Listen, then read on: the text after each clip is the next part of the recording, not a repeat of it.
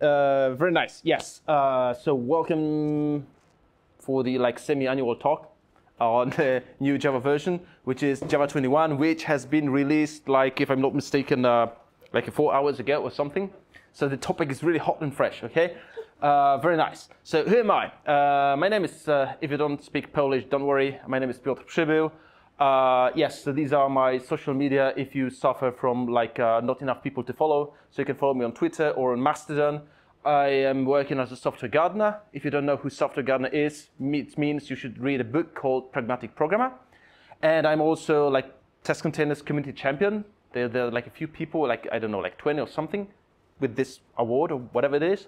And I also work as a trainer. I mean, speaker, I speak here and I also train people for money.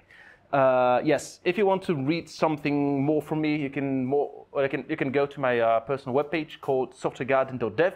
And in case you haven't noticed, I'm talking really fast, right? It might be too fast for you. So if you think I'm talking too fast, just raise your hand and say, slow down, please, cool down or anything. And the reason why I'm talking fast is this. We scheduled this for more or less 2 hours, okay? And yet, 2 hours is not enough. I know this, okay? So we've decided we have to skip some parts. So if you haven't been here half a year ago, what's going to happen today? We are going to skip some parts which have been discussed half a year ago and which are recorded. They are on YouTube. You can go to my web page. There are the recordings about almost every Java version, right? And you can find it because today's talk is going to be kind of like a diff, okay? So we're going to focus on the things that changed, okay? I would still try to do a small intro, but we won't dive deeply into the same topics that we did half a year ago because there's new stuff to cover, all right? So this is me when I'm on holiday, provided there's a holiday. Java is still somewhere behind me, and it's been there for 20 years, I guess. So more or less like this. Question is, who are you? Java developers. Almost everyone in the room. Non-Java developers? Okay, cool. Yeah, I guess I will have something for you. Okay, among Java people, who's running Java 21? Okay, kidding. Java 17? Yeah, very nice. Java 20? Okay, just one hand and still shaky. Okay, that's not good. Java 11? Java 8? Oh, poor souls. Java 7, I'll dare to ask. Java 7? Nobody? Or you don't dare to answer? Okay, cool. Very nice. Little warning. Everyone can make a mistake. I can also make a mistake. I'm not immune to making mistakes. Usually because I talk fast. I've been sick recently and whatnot, so I can slip different things out of my tongue. Put random words that don't fit the context. So it's not the words that it's me, no, don't worry, okay. Alrighty, Java 21, it was released, sorry, it's I should say it's released today. It has 15 JEPs. 16 JEPs have been planned, but Shenandoah didn't make it. One of the JEPs related to Shenandoah, and there are release notes. So you can go here, you can open this lovely link, and you see the whole release notes, right? And the purpose of this talk is that you don't have to read this from the very top to the very bottom, but instead you can just stay here, chill out, sob something, and then I hope to bring you up to speed in 2 hours, more or less, right? So these are the JEPs. As you can see, these are the 7 JEPs, right? Some are in preview, we have string templates, new fun stuff. We have still ongoing previews of other things. We have production ready stuff. Right, there are, of course, the big thing that came today is the virtual threads, right? And other things around virtual threads. There's virtual API, vector API still incubating, and there are some things deprecated, and there's structured concurrency in preview. So this is it, right? There was the release notes. So thank you very much. I can enjoy the evening. Of course, I'm trolling. Yeah. So before we go to technical stuff, there's this question because I saw only one hand raised for Java 20, and then you were waving for Java 17 and 11, and I guess there's nobody running Java 15 or 16 or something like this, right? So the question is, shall I abandon the latest LTS and stick to the newest Java version? And I spoiled it, right? Because my answer is, what's your answer? It depends. I would say I think so. right? Okay, it may say depends. Okay, let's decode this this LTS. What the S stands for? Long time support. Okay, so S stands for support. Very nice. You got jellies. Yeah, very nice. Yeah, S stands for, come on, support. Okay, that this S is support. Question, are you paying any company for the support? Exactly. If you don't pay for the support, I mean, why the heck are you staying with LTS? Why do you need extended support if you don't have any? I mean, extended 0 is still 0. Come on. Library version compatibility. Okay, libraries. So that's why is this thing so, unless you have really good excuse not to, okay? So if there's like key dependency and there's no new version and it won't work with like new version of Java because reasons, then of course you're stuck and I'm sorry for you, okay? But if it's not the case, I think you should be surfing the wave of the latest Java because there are many improvements, even to the minor versions, right? Because LTS or non-LTS, to be correct, doesn't mean banana soft or monkey soft or like inferior version or version that we shouldn't care about or anything like this. It's still valid, robust, tested version of Java. It's just, it doesn't have this S for which you don't pay anyhow. Yes, so what do we have? In short, new language syntax because we have like this standard and preview features. We have, of course, the hot smoking stuff in concurrency. We can now process data in an easier way, especially if the data comes as records. There's still ongoing stuff with native stuff. And there's a bunch of other changes like ZGC, sequence collections. We are sunsetting Windows 32 and loading and agents dynamically will issue a warning, but we'll get to that. Okay, so is anyone using preview feature? Okay, come on, folks, you should be. Okay, there's one guy, right? Okay, cool. It boils down, I mean, we're gonna see today some preview features, okay? And in order to use a preview feature, you have to go for -- enable preview for your compiler, for your Java, for JShell, basically everywhere. And maybe it's not a good idea to run it in production unless you manage the production, okay? I've seen such cases, for example, in Java 17, some people were running it with enable preview because they were desperate to get pattern matching because it was already there as a preview feature and it was available because LTS and whatnot, right? So how do you set it in Gradle? Even if you want to play like with today's code, you have to go for like this enable preview, like here, and of course for running, also for test, mind you, right? In Maven, the story is quite similar. You just toss it like here and there, wherever it's needed. Sometimes it's needed to manually check it in IntelliJ because I don't know why. Sometimes it like chokes or something and doesn't have the preview version set, but sets like the no preview. Okay, so sometimes there's, I don't know, like a glitch or something. I wasn't able to reproduce that, but sometimes it happens to me that I have to go and inspect that manually in project settings. All right. If you want to know more about enabling preview features and how they work in the like a class code level and whatnot, like bytecode, you're more than welcome to listen to this funny guy. At least I've been told he's funny. Okay, concurrency. What issues do we have with concurrency? The platform or OS threads can be slow to create. Back in the day, we were forking our processes if we had to do something concurrently, right? Because we had like many CPUs or something like this. And then we figure out forking a new process is difficult, and it's even more difficult to have this inter-process communication because we need to have like a proper in-memory structure or do it like via Unix sockets or something. Tedious, cumbersome, so maybe we should go for threads because threads are faster, managed by operating system. All threads inside the same program share the same memory, right? So no magic needed, and everything is simple. However, they also come in limited number because we can't create threads endlessly, right? There are limits in the because of the operating system, because of the amount of memory we have, and other reasons. Meaning that there is a cap in there, okay? And to like bypass the issues created by this, because we can have like a new thread per request. Our like community invented the reactive stack. Okay, so now we can go for reactive thing. However, who can troubleshoot and debug reactive stack? Wizards. Without IDE.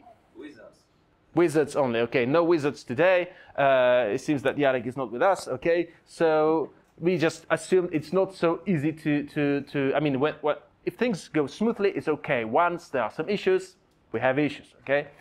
And we also don't have any async await like JavaScript people have. And maybe we could have something like this, like a new idiom for Java, okay? So here they come, virtual threads, and people are scratching their heads and asking themselves this question. Is this the biggest change since Lambda in Java 8, right? And some people say, yes, this is the biggest change to Java, bigger than records, bigger than sealed classes, bigger than low post garbage collectors and stuff like this. And some other people say, bullshit, it's not true. Some say it's even bigger change. It's the biggest change since Java 5 and generics, some say, right?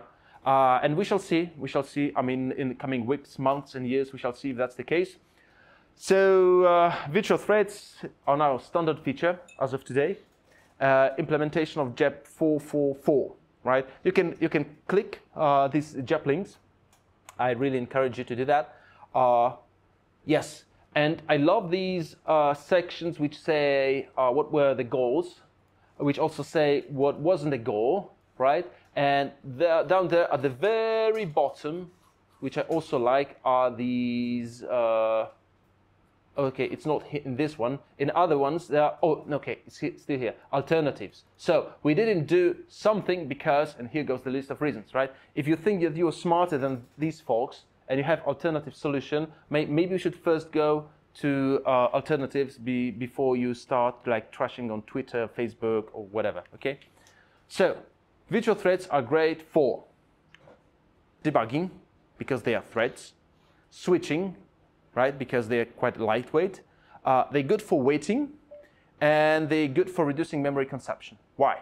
Because these threads are virtual threads, okay? They are not regular threads. They are threads in terms that they implement Java lang thread, but they're not Java lang thread. They're virtual threads. And how do they work? They work more or less, I mean, I know I've been using this, and we had some discussions about this, but let's assume you have taxis, okay? Let's say you decided to come here with your own car. If that's the case, the car is parked outside, right? You had to pay for it, for the car. The car is still occupying some space, right? And nobody else can use it. So we could say it's not optimal resource utilization. So another option is to call taxi or call Uber and come here using like car sharing. And then like you get out from the car, you just come here, you spend nice time with friends, like listening to this boring presentation. And after we're done, you're gonna to call them again or summon Uber or another ride, and then you're gonna call the resource to get you back like to any other location because maybe you decided to go for an after party or something, okay? So this is how virtual threads work. They sort of like passengers in taxis or Uber or something like this. Whenever you need a ride from point A to point B, magically a resource shows up, which is a platform thread, right? And the platform thread is like a taxi or Uber, and it takes you from point A to point B. And when the point B is also like whenever you have to wait for I/O, network, file operations, right? So usually it's like also calling like microservices, databases, posting something to message brokers and whatnot. That's an I/O. And then you just your virtual thread gets out from the taxi, right? Does its stuff, like not to waste the resource. And after it's done, after the I/O is done, then it calls for a taxi, and the taxi comes and takes it like to another place, right? This is how they work. So they are nice because we're not reinventing the wheel. They are still implementation of Java lang thread. Okay, so whenever you have an API that requires to have like a virtual thread, virtual thread is still a thread, and it will fit in this place. Okay. And under the hood, they're carried, just like I told you, by the platform or operating system threads. They're cheap to start. They're really cheap to start. And the memory, I mean, the stack, or chunks of their stack, shall I say better, because this is how it got implemented, lives in a heap, okay? Which also means, when they're waiting for I/O, we unmounting the carrier thread, the platform thread, and they always daemons with normal prio, and they allow thread per request nicely because we can have like hundreds of thousands of them and maybe even more. And with debugging troubleshooting, and they improve scalability for asynchronous code because the code behaves asynchronously, okay? I mean, whenever you're waiting for I/O, your virtual thread unmounts platform thread, so it's not blocking CPU core. So the CPU core can do or serve like, or basically host another virtual thread, right? And then after you're done, you'll get assigned hopefully like a core or a platform thread, something like this. Now, if you want to switch to virtual threads in your project, in your application, there's no magical switch. Okay, there's no like push the button, baby. So now all the threads become virtual threads.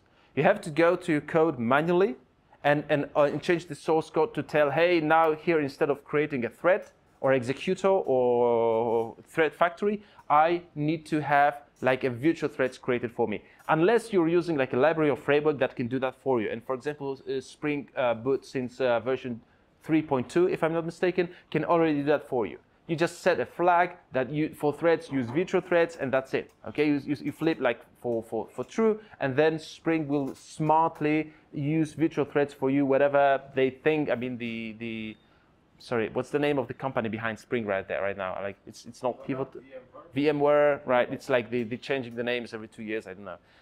Anyway, so we have to change the source code, just like they changed the name. Sorry. And this is how you create a virtual thread. You just go to thread or virtual, this is runnable, and you hit start, right? And in case you need to set like a name or something, of course, you can use this Fluent API builder pattern, right? And create, like add something, and then you just hit start, right? If runnable is all you need and you just want to start the thread, the virtual thread, this is what you do. Okay, you just go start virtual thread with this runnable, and there you go. That's a thread. If you need executor, it's executor's new virtual thread task executor. And if you need a factory, this is how you create it: thread or virtual factory. Simple as that. Yes. This might be one of the most important slides in this talk. Virtual threads won't magically squeeze more juice from your CPU.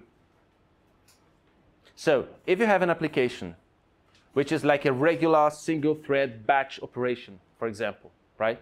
It won't work faster just because you switch the single thread to be virtual thread, okay? Because there is no CPU gain. The gain is like when you have to wait for something, usually I/O, you don't waste your CPU cycles waiting. That's the gain. So if you have like heavy I/O, heavy network, something like this, then switching to virtual threads makes sense.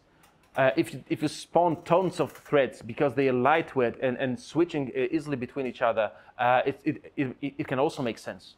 But if you have just let's say 8 threads or 4 threads running from the very beginning till the very end of the application, I really don't think switching to virtual threads will do any good. I mean, if there will be a noticeable difference or improvement. Yes, so these virtual threads are no GC roots.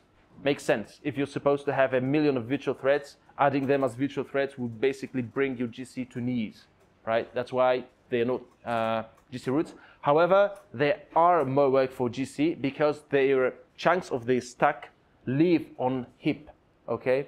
So therefore, like when this thread is stopped and whatnot, even when it's parked, unparked, they copy the chunks of the stack threads to the heap. There's like very sophisticated sort of like linked list structure and whatnot. And it also like depends or behaves differently depending like if the GC saw it already or not. It's very sophisticated engineering. They don't guarantee first CPU usage. Okay, so just because you came here by taxi, when you call taxi again, it's not guaranteed the taxi will come and pick you up. Okay. And we've painfully learned that after big games or after concerts or something like this, right? There's no guarantee that the taxi will show up and like take you somewhere else just because, I mean, you're like a frequent client or whatever that is, okay? I mean, unless they have like some algorithms, I don't know, like they prefer like these clients, but this is not the case for virtual threads. And because of fork join pool and living in user space, CPU cache misses are possible, meaning just because your virtual thread unmounted for like, I don't know, a millisecond or something like this, when it's mounted again, it's not guaranteed that it will be mounted to the same carrier thread. It may end up on a different carrier thread.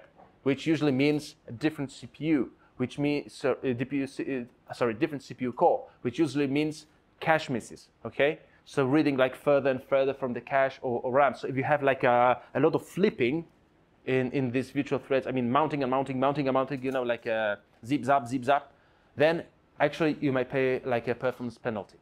Okay, so that's why I said, and that's why I think there is this no magic button to switch to virtual threads, because certain scenarios, certain flows are good for virtual threads, right? And the opposite. In certain situations, you'd rather not use virtual threads because then your performance may actually, or your throughput or something may go down, all right? So what you shouldn't be doing with virtual threads, we shouldn't reuse them, okay? They're cheap to start, they're easy to start, and they're quick to start. So every time you need a virtual thread, you just create a virtual thread, and that's it. That's why this executor has in its name new thread per task. So whenever you have a new task, right, you should have a new thread. We shouldn't also pull them. So pulling virtual threads is not a way to handle back pressure, okay? Now we have to use something else from Java concurrency. I mean, Jarek 2 weeks ago was like showing us some logs or something, and this is exactly the stuff we should be using if we want to handle back pressure or like pulling using virtual threads. What also we shouldn't be doing is pinning them. And what's pinning a virtual thread? Pinning a virtual thread happens when you leave the taxi, but you tell the driver, stay here, keep the engine running, I will pay for that, okay? Which means that you have to pay for that taxi, not roaming around the city, and that basically, in a way, we're wasting a resource, right? Because the taxi or the CPU core isn't driving anybody else, right? So when does it happen?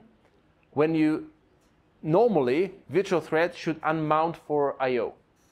But when you do I/O inside synchronized block, or a native call inside synchronized block or method, then we say it's pinned. And if it's there for more than 20 milliseconds, we might see that in the output from our program, provided we used as a flag JDK trace pin threads, and full will give you like the full stack trace.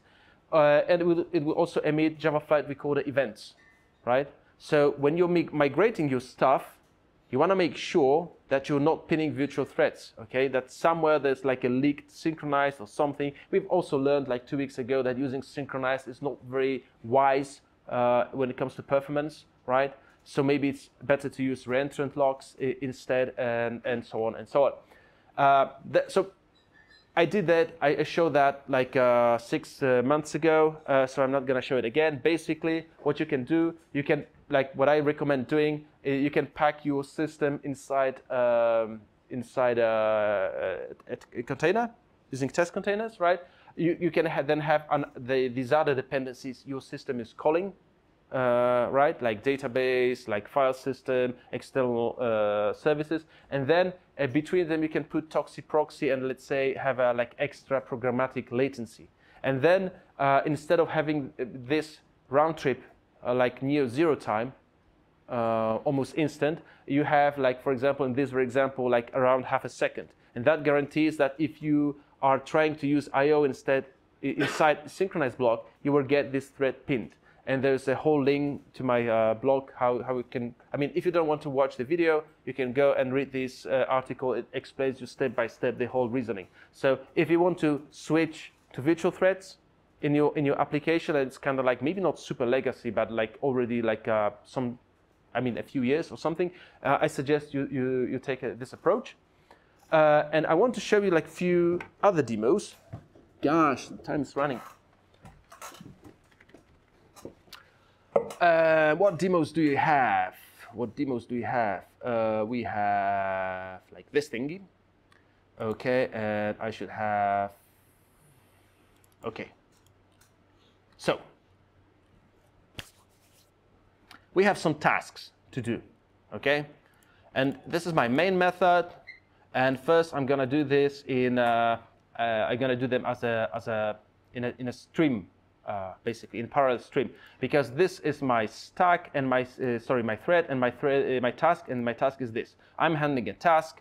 blah, blah, blah. And then I increment the number of started tasks and I say finished to logger, and then I have this task done. And it means that the task is gonna take like 5 seconds because you see I have this thingy, right? So it's like doing hard work for a second 5 times. So the task is gonna take 5 seconds, more or less. And instead of doing them sequentially, let's say I can use a parallel stream like we did since Java 8. You see, I create a new thread in this new approach, which is going to be platform thread as a daemon, right? I'm gonna name it stream1, and I'm gonna say it started, and then for 100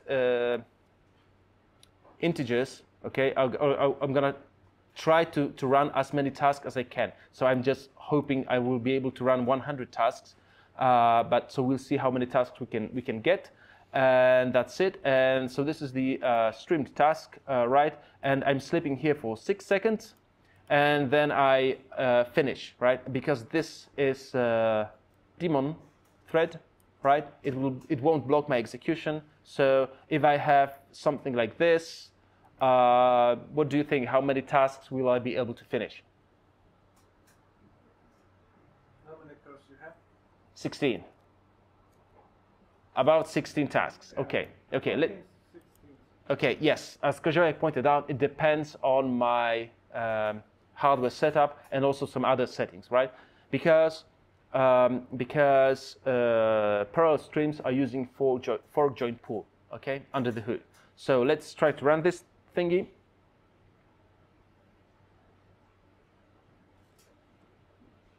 Let's hope it works. Work. Okay, so I finished just 16 tasks, right? Because I have 16 cores. Therefore, I mean, it was this. Even if we take a look, see, this was this stream1 thread processing one of the tasks, and other 15 were basically these workers from a common pool or fork join pool, right? And because doing it or handling a task takes more or less 5 seconds, and we waited for 6 seconds, it means after more or less 5 seconds, these 16 were done, and another 16 were taken. That's why we have another 16 started. So in total, we have 32 started and 16 finished, right? Makes sense? Okay, let's try to double this number. How can we double this number? We can basically, where is the code? Sorry. What we can do, I mean, if this parallel stream can handle 16 tasks, maybe we can have 32 tasks handled, because I have another parallel stream, this time stream 2, doing exactly the same, only from 100 to 200, so we have different numbers, so we can like infer something from the logs.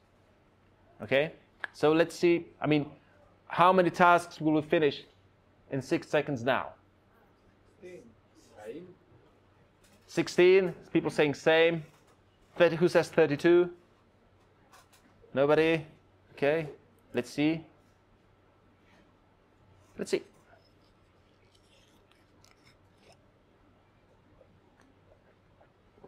$17. It's not the same. It's not 16. Why 17? Because we added this stream 2, right? So right, one of the tasks will have stream 2. See, that's the reason. So we have, for every invocation like this, we will get only one thread like this. And of course, we can also see that some tasks like, see, 175 was from this pool, right? Not from this pool, okay? So that's why I have this sleep 10. If we waited 10 seconds here, or like even like 2 seconds, okay, that would mean that this everything would be saturated by this stream. And then there will be no workers left for this stream. And now we see like this also and this. So basically they split, right, the underlying fork join pool. So this is how they work. So now we may decide to instead try virtual tasks. Okay, so we have like virtual threads, and if you've seen like one of my demos previously, you know I can easily start on my machine like 1 million of virtual threads in my current setup, and I didn't change my CPU, I didn't touch my RAM, drive, and anything. So what do you think? How many tasks will I be able to finish this time? All of them. Okay, let's see.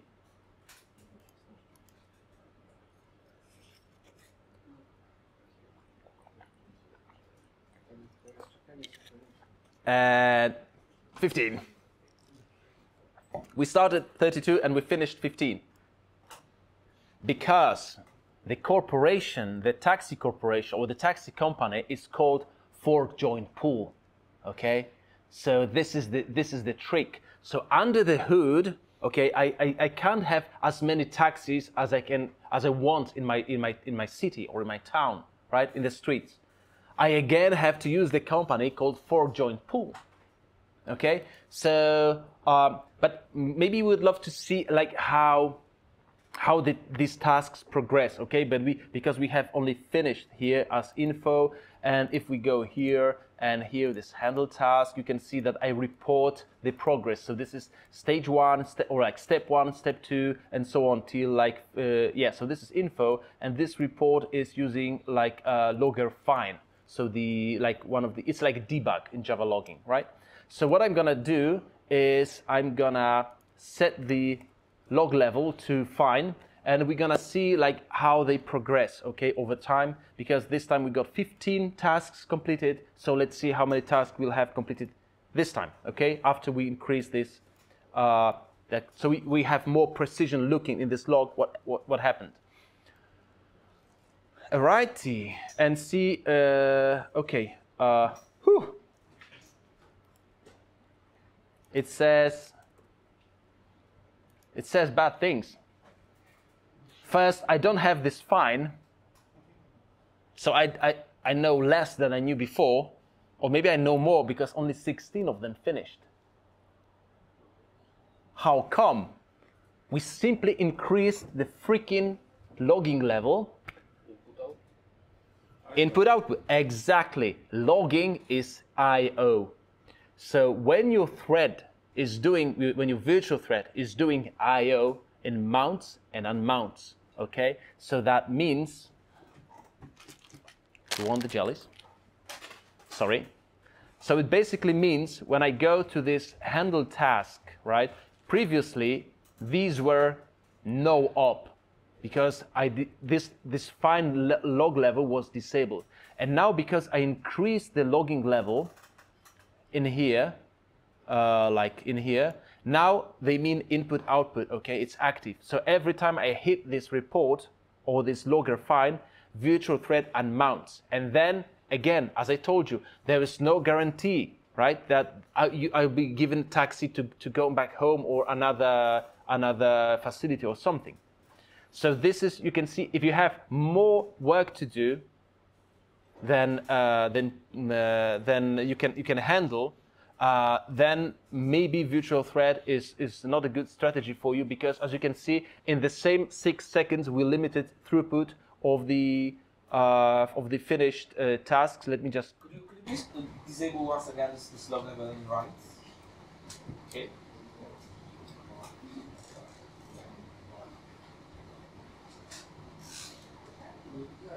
It's running. All right. So because I've noticed that probably because of this switching more tasks, actually all of it. Yes, exactly.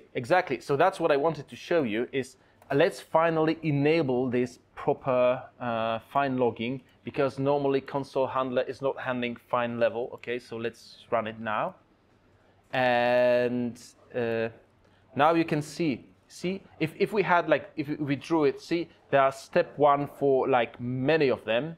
Then there are sometimes we see step 2, okay, there's like step 3, but still we have new tasks starting at step 1 and some with step 2, and so this story goes, right? So you really have to have a lot of luck to be like virtual, like this task here for number 20, okay? So you always get a taxi to get you for 5 like destinations, okay? And there is one more thing at the end. That's why it was only one virtual thread or one task that was so lucky to get like a ride 5 times in a row. Okay, that's the whole trick. See, so this is like the taxi company. It's called fork join pool. And one last thing: if I do both streams and virtual threads, how many tasks will be completed? -1. -1. No, it's not an option. 2. Okay. any higher than that. I can now switch to this like Texas With bit. logging or without? With logging. 16 or 17 if only you have that to... 16 or 17. Yeah, what will be the order of starting? Like Do they reuse this function? yeah, exactly. Exactly. Let me get ready. Let me get ready. It's logging, it's working, it's a hard work. Okay, it's finished one here, but let's see. Sorry, I should have like a lowercase. Come on, maybe it's not, didn't start. Yeah. Sorry? You got that. I guess it's because my CPU cores were like busy. Let's try to run again. But this is the hint, okay? I have, and now you can see now it's 4, right? We can see that in these logs, okay? And that's the trick when I don't show both of them running. Right? See, so this is common for common pool, okay, for the parallel streams, and for virtual threads we have another pool, okay? So I have 2 pools, 15 and 15, because I have 16 cores, but I guess they basically got congested on the real, actual, physical CPU cores, right? So that's why I have this. Jealous for yourself. Okay, almost late. Okay, perfect. So see, it's one of the reasons I would say why we don't have this big switch like to change to virtual threads globally, because you need to know what kind of tasks are you handling. All right, that depends on your business, on your actual code. That's why you should like give it a spin, right? In hopefully in testing environment, in staging, or I don't know, like feature flags or something in production, and see what's your throughput and what's your latency. Okay, because if your tasks are heavy CPU tasks, right, and you also have this flip-flop because of the I/O, maybe virtual threads aren't solution for your pains, right? Maybe they won't give you more performance. Okay, I mean, depends how you measure performance. If you want to see how many threads you can start or tasks you can start, so we started like a hell lot of them, almost 120, right? But only 4 finished, okay? And it's because we have so much incoming traffic, okay? And the traffic is CPU heavy, not IO heavy.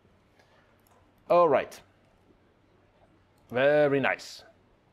Yes, and for pinning, please go for this link. The slides are, if you don't see that, the slides are online, the code is online, only I'm here. Yes, so structured concurrency. What is this structured concurrency? It's a preview feature. It was incubated twice, now it's a preview feature. And it might be about better idioms for multi-threaded code. Because it's about thinking in synchronous way of subtasks.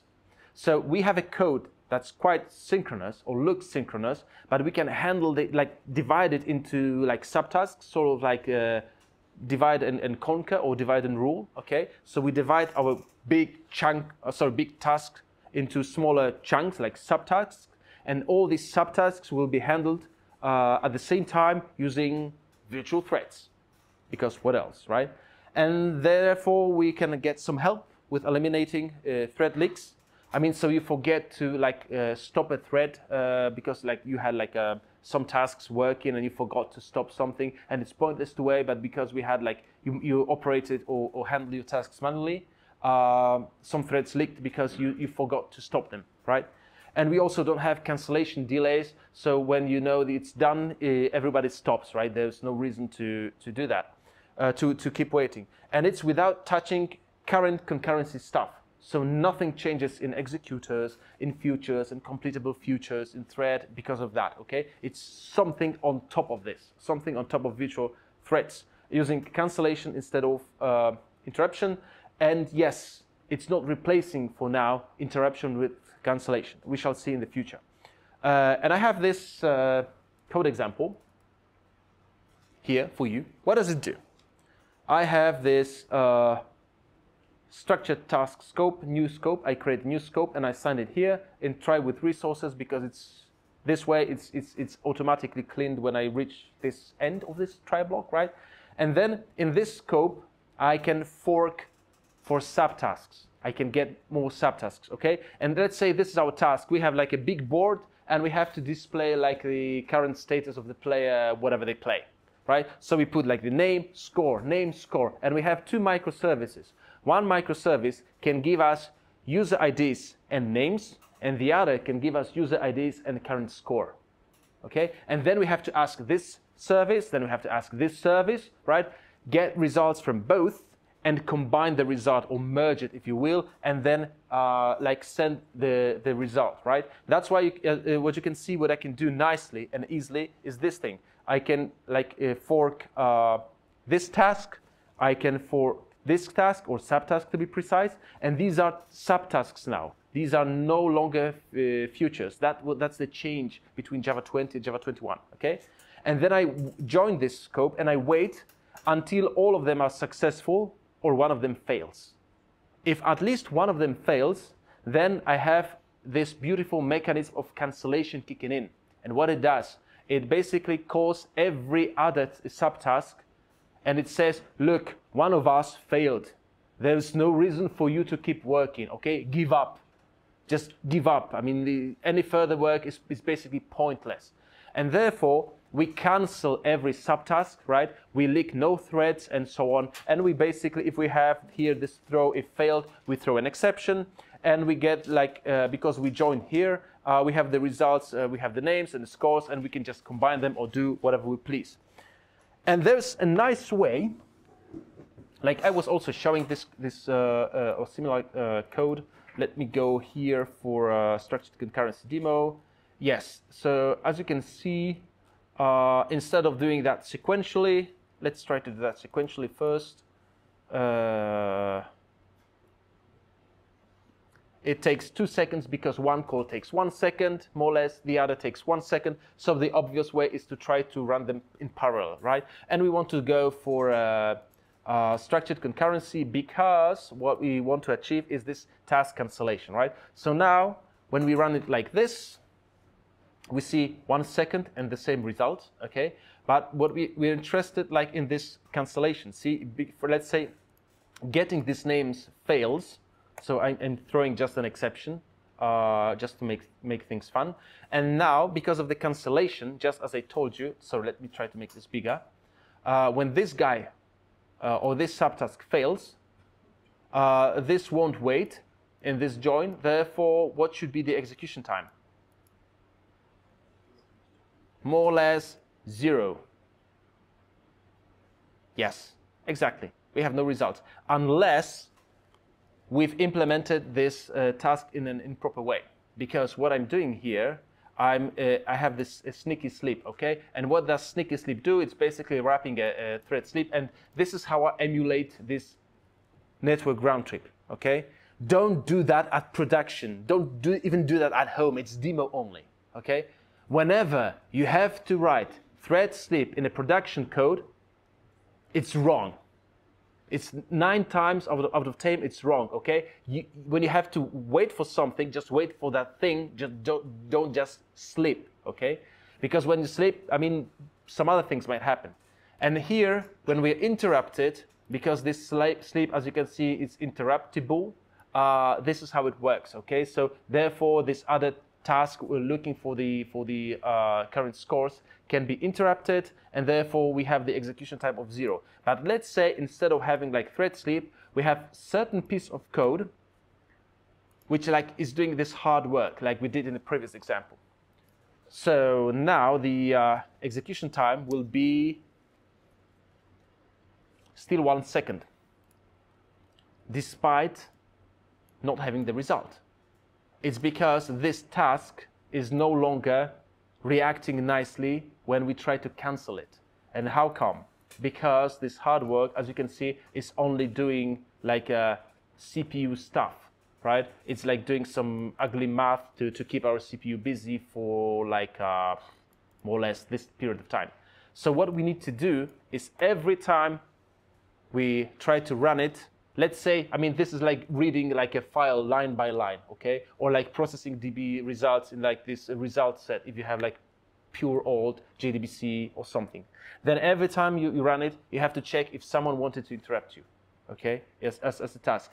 And now when we try to run this, now it behaves correctly again. I mean, as we expected, see? So in order to benefit from structured concurrency, from these things, these subtasks being cancelled or cancelling each other, the thing in here has to be interruptible. If it's not, you just derail the whole purpose of structured concurrency. Okay, so don't do that at home, if I may say so. Right, roll back. Okay. Yes, so we have the free cancellation within this tree. And why we say the tree? Because this fork or this task can get reference to this scope and it can fork its own subtasks. Okay, so each task it can start on fork on the scope it was started, more subtasks and more and more and more. And of course we could use another task, another scope, but that would be pointless in this, meaning that when we have a tree, okay, like starting from the very same root, and this is the root we have, then what we achieve is that whenever a single branch fails, the whole tree of tasks, or the whole flock as they call it, like stops or is cancelled, okay? So it's possible, like do it sort of like the Matryoshka way, okay? Like a doll in a doll in a doll. So by default, we have two tasks. So you know this, shutdown on failure. And there's another one, shutdown on success. Success is understood, I have this task completed and there's no exception, right? So you have a result. For example, if you call the DB or external system, what you have got might be just rubbish, okay? So you need to make sure, if you don't consider the thing, the result as a success, you need to make sure that you throw an exception. I'm not so sure if it's like a nice approach, but we have what we have. And when it's useful, in the following example, we have a user ID, and let's say we have to translate this user ID into a username. And of course, we have all the usernames in our like third-party system, okay? But the round trip is costly, so we have a cache, like a local cache, okay? And so instead of asking our cache first, and then asking the external system, what we can do, we can start two subtasks, both subtasks at the same time. Ask the cache and ask the system. So whenever one of them returns, okay, then we have the result. So when we had like a positive cache hit, we can cancel the query to the external system. And if we have a cache miss, okay, then we don't have to wait for until we discover that there was cache miss. We can already be waiting for the result from this third-party system. Okay, this one of these scenarios when might be useful. And don't forget to call join or join until. Even if you forget, you will be thrown an exception. You will face an exception, so don't worry. I mean, the API will take care of this. Okay. One last thing is scope values. It's again preview feature after incubating, and it's a sort of one-way immutable thread locals, okay, with bounded lifetime, and this lifetime is visible in code, just like you have a resource in try with resource. Okay, you open a file, you open database connection, you open whatever resource that's auto-closable. When you reach the end of this try with resources block, right, it's freed, it's closed. And so is this scoped value. When you initialize it for a given block, its value is present in this block until the end of the block. And the block is visible in code. We'll get to that, all right? And this, therefore, it simplifies the reasoning. Because if we have thread local, and the thread is going round and round and round, like handling another task. If we forget to clean something in the thread local, right, another task might see what we have put in this thread local for the previous task. Okay, it's like logging to your bank and seeing statements of some other person, because now your HTTP request is handled by a thread which previously was handling that other person, right? And the programmers forgotten to clean this thread local, so now you're working with the user ID, for example. And it also improves performance because it's like because it's one-way immutable, right? It can be shared for like any number of virtual threads, because having like 1 million of virtual threads is nice, but if you use thread local, which is possible with virtual threads, then it will be copied for every virtual thread. And if it's a read-only thing, what for? Okay, there's no point in that. So thread local doesn't change, doesn't get deprecated, but be careful not to use thread local in millions of your virtual threads, okay? And how does it look like? Let's say we have this security clearance level, which is like new scope value, new instance of scope value, pretty much like thread local, right? And this is it, this is this variable. And then you see we put, this is the block, and we put where this, in this block, we assigned or set a value for this security clearance level, like to something coming from our request, from like a JWT token, if you wish, right? Or like some other, I don't know, source of wisdom. And then whatever inside you just call get or else. I prefer or else before, because these look more like the optional, okay? So instead of getting like null or something, I can have like a default, let's say guest level. I can do stuff that's permitted. And if I'm not permitted, I can like show an error or something like this. And again, we can nest them, right? The Matryoshka way. So in this scope, I can nest another scope value, like deeper. And when it makes sense, for example, I'm running like I'm handling a business case scenario. So I said this is going to be my user, right? Or like user privilege. And then I'm calling like third-party service. And then I'm running some piece, like a logger, okay? And the logic that puts something to logs doesn't need to know what's my access level, because log4 shell, for example, okay? So then I can nest another where, and I can say where there's like no security clearance level, meaning you can do nothing. And then after I'm done logging, that inner scope will close, clean the thing, and back then I can, for example, write something to my message broker using the same security level I got here, okay? And then after I reach here, it's cleaned. It's no more there. I have a very nice demo in code, but I won't show you it because time pressure, okay? So they work nicely with structured concurrency. They also work very beautiful in a single thread, okay? You can, like, there's no reason for you to use them only in structured concurrency. In a single thread use scenarios, they also work very fine. And if you need to get a result, then you can't go for run with runnable, but call with callable, okay? Sort of makes sense. And these wheres can be nested just as I told you, okay? Alrighty, so 1 hour passed, we only finished concurrency and just going like this, zoop, not very deeply.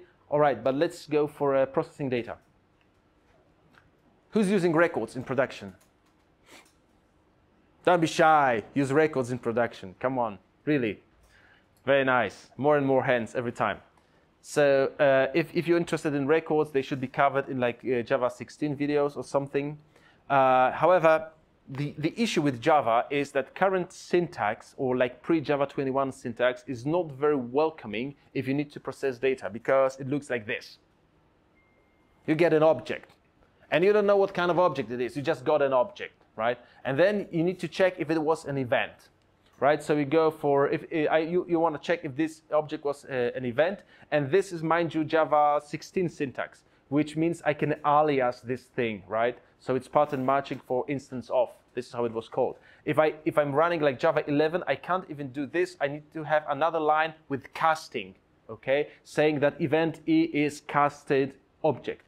And only then I can check that the some field in this event has this value, like matching certain criteria. And that, if that's the case, I can do something else. I'm doing something else, if that's, of course, my event. A lot of code, quite verbose to do like quite simple thing. Only if it's event that has a certain value in certain field, I want to do something, okay? Simple. So now we're gonna have, as a standard feature in Java 21, pattern matching for switch. And standard feature, yes, as I said. And important part, gold or switch remains the same. So if you have like code lasting from Java 5, Java 7, Java 14, or whatever, it's still gonna work the same way, okay? You don't have to touch it anyhow. But this is the new syntax that you can have. And maybe I shall show you that in IDE because the coloring is better, because JavaScript plugin still doesn't know the syntax because the syntax has been released today, right? So this is the syntax. See, I get the version as an object to this get greeting, right? And yes, I can switch. So first that you have noticed is this null, right? So I don't have to guard now this switch with a null, because if it's null, I can just have a dedicated branch. And instead of null pointer exception, I can throw another exception, because why not? And then I can try to match it or pattern match it against being an integer. And not only integer, I can also go and check, hey, I'm only interested in integers which are at least 17. And then I say this is Java something something, right? And this is the thing. If it's an integer but not 17, like less than 17, then I can go for just an integer. And then I can go for default with oops, okay, if none of this is matched.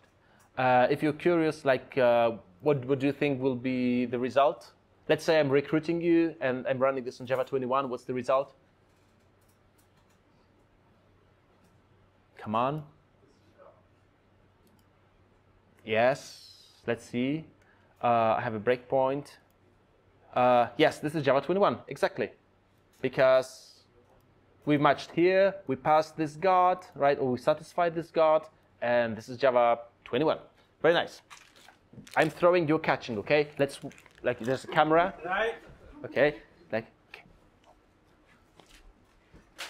Ah, perfect, very nice. Cool. Yeah.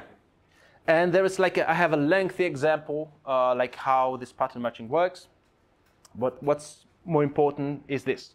That switch can be now null friendly.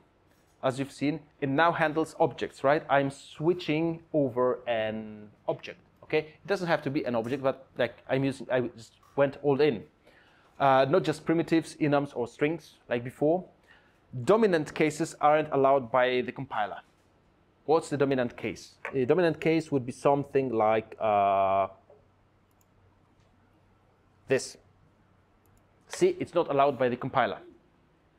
And if you think about it for like 2 seconds, 1, 2, it's obvious why it's impossible, right? Because if you've just matched against any integer, how on earth are we supposed to satisfy this branch condition? It's impossible, right? So that's why you see this, in this example, this case dominates this case. That's why the code won't even compile, okay? So it's more like IP tables than branching. Maybe. I don't want to go that deeply. Cases can contain guards, as you've seen, because of this when and there's a condition, right? If you have sealed classes or sealed interfaces, they don't need default if you have a branch for every allowed subtype, right? That's one of the reasons of having sealed classes. Pattern matching doesn't work with primitives. So it doesn't work with the lowercase ints, like bytes and whatnot, right? We can go for the big ones, like the auto-boxed ones, but then we pay the performance penalty, so maybe it's not the best idea. Because this pattern matching is also like nicer than chain of if-elses, because if-elses, what's the complexity of if-else? It's a linear one, right? You have to go usually like half of the depth to get a hit. Sometimes you get it like on top, sometimes you go like to the very bottom. There's of course like cheating and whatnot, but with this switch we have constant complexity, right? Time complexity, because every time you're jumping just to like a proper branch. Yes, it works with enum labels since Java 21. That's one of the changes after incubation or preview feature. And it's working both for switch expressions and switch instruction, okay? So you're not doomed to use this instruction style. So I see I'm returning something, so it's sorry, it's expression then. With the expression, sorry? State. Expression as state. No. It's called explicitly called expression. Anyway, it works in all cases, okay? That's the message. And pattern matching doesn't allow fall through. Okay, so say if I wanted to go something like this, let's say case string like s and do something like s, because why not? Sorry, like s. Come on. Of course, I can't use I here because I is not bound. Okay, because it's not possible to go just here and then, like, it's always with the break. Okay, I mean, it's always the break because it's like the this lambda style or arrow style, people call it. But even if I went for this like case something colon, it wouldn't work, right? Because it also, it's like this dominant cases. Like if you think about it for 2 seconds, it's obvious, it's impossible, like logically. And yes, so it's nice, but then maybe you're using records, like you process your data as records, like you send data between like modules of your system or like subroutines or something as records, and then matching records or using record patterns is nice because we can now, who's using Scala? Finally. Okay, so in Scala we have case classes and case objects, right? And they have generated for us the unapply method. And even if we have other objects or classes, we can write the unapply method for ourselves to support this, to support the construction. Because what do I have here? I have a record of value which has like a, yeah, this value is double. And then I have a complex, which is, you can think of it like a point in 2 dimensions, okay? That it has like a real value and an imaginary value. This is like a, you know, from university thing. And then I can match it. And then I can not only check if it's a value, like this type, but if it's a record, I can sort of deconstruct it. I can see what's inside, all right?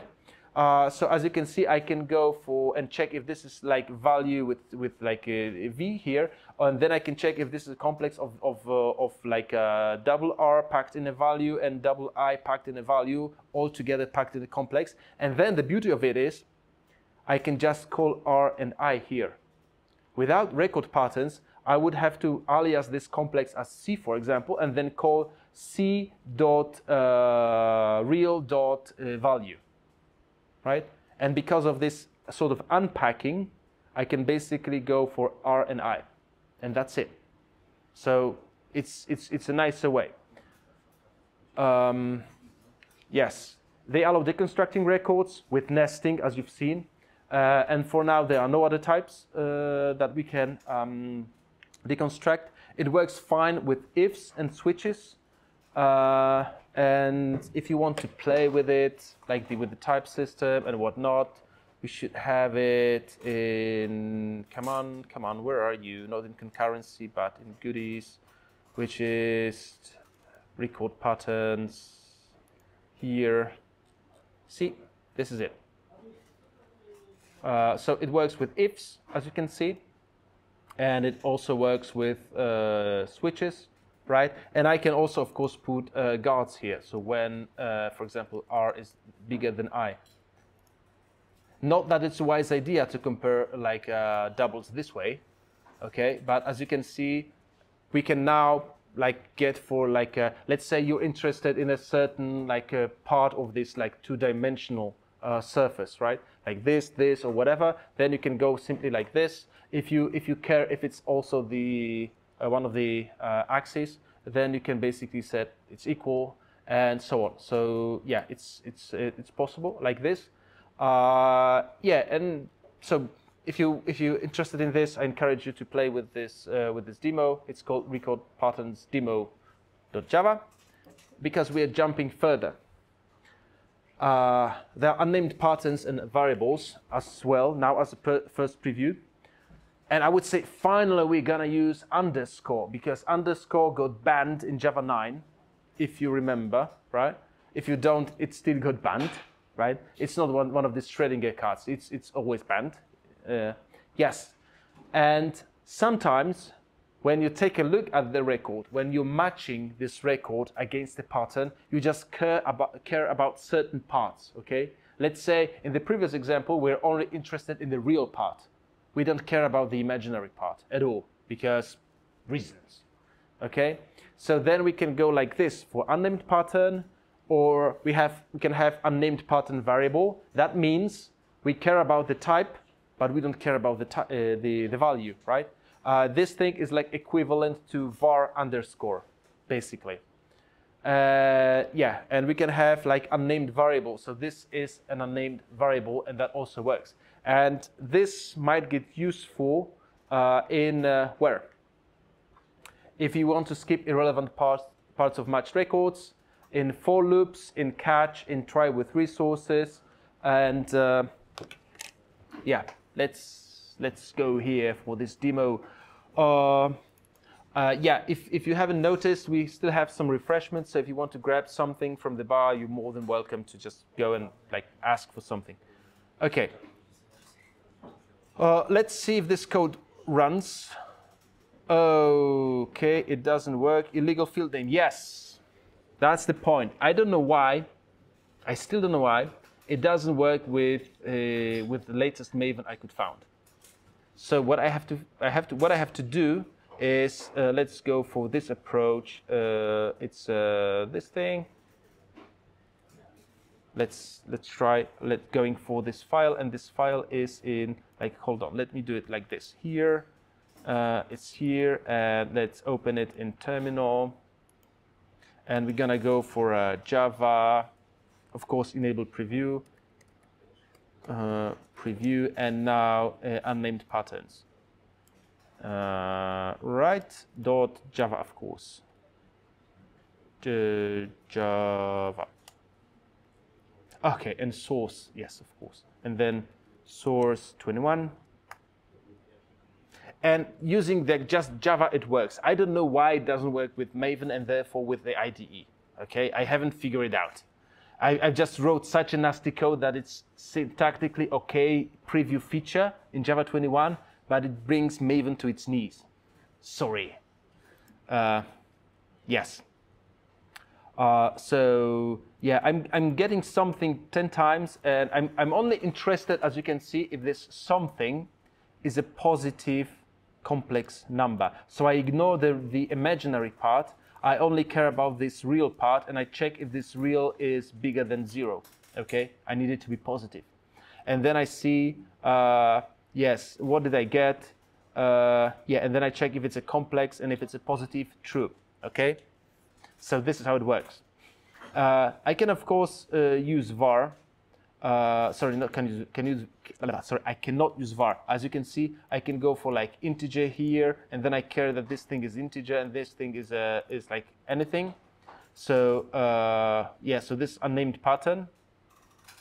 And then I can also like use it with ifs and instance of, right? I only care about if it's this, but then I'm not sure what's the point of this. I mean, using this pattern matching with instance of and ignoring it, but hey, it's doable. And maybe that was it that was causing this problem with Maven. See, I can ignore. I don't have to put it like ignored, and then see my IDE like saying that it's ignored, or my like parser analyzer. Like I can just go and say, this is now intended to ignore something. Okay, we get back the meaning to single underscore. Okay, as you can see, this might happen. And do we have bad math? Yes, see, so we went into this, so we cannot divide 1 by 0. It's still like impossible, sorry. And I can also use that in lambdas. So I can have this useless comparator that like gives me a random thing every time I try to compare two integers. Right, so this is bad code in case it's recorded and someone doesn't speak English, I don't know, bad code 1, okay? Just don't do that. That's ridiculous. I mean, it's a good code for your job safety, but nothing else. It's better than time sort. Maybe. Let's not go into that direction. Okay, so I have this useless comparator, as you can see, and it also works, right? And I'll be using something called like sequence collections, but we have that later. So I'm creating like this set and everything. So as you can see, I can use that in lambdas as well. If I don't care like what was the argument to my lambda, I don't care, therefore we just go for like, I ignore it. I ignore it in this useless comparator, and you shouldn't. And this even works as well. So we can use that in auto-closable. You just want to check if you can start something and you don't care about the thing. I'd say it's quite rare situation, but it's technically possible, okay? So we can use custom auto-closable, yes, and just to prove it to you that it was called, you see it says this is custom close in action, and it's that. So it got really closed, okay? So I wasn't cheating here in this piece of code. Where is it? Yes, this thing. And of course, instead of using this complicated thingy, we could go for like using this positive complex for real. So as you can see, I can check now if this object is a complex that the real part is greater than 0 in a single line, right? If you really need to. So yes. Okay. Native stuff. Not much has changed in a native stuff. So why do we have like this? Why do we have Project Panama in general? Because we have issues with this class called sun_misc_unsave. Because some people didn't read the manual. Some people even didn't read the name of the class. And now when they get like exceptions or errors in their face, they learn it's unsafe to use. Okay? Guess why? I don't know. So we want to have stuff that's safe in terms of time, range, and threads operating on our stuff. Now doing a native a call to a native stuff can be tedious, right? Because we have to create all these tabs, all these header files. We have to keep them in sync. I mean, the .h files with our Java code, and we need to compile them for both languages. And a lot of work. Okay, it's also limited. Like sometimes, for example, like byte buffer. Good luck having more than 2 gigs of memory. Impossible because index out of range exception, right? You can't address more than 2 gigs, and of course it can be slow at times. So we want performance that's not worse than JNIs.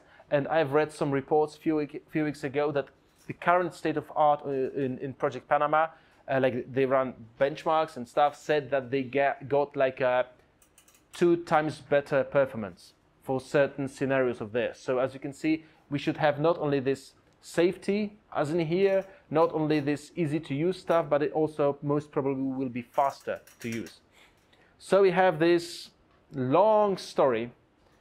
It says third preview feature, but previously it was like, I don't know, 5 times incubated. So it was 8 times like in the preview, so for 4 years. But the most probably, I mean, according to the rumors, this thing will get finally standard feature in Java 22. So good stuff ahead of us.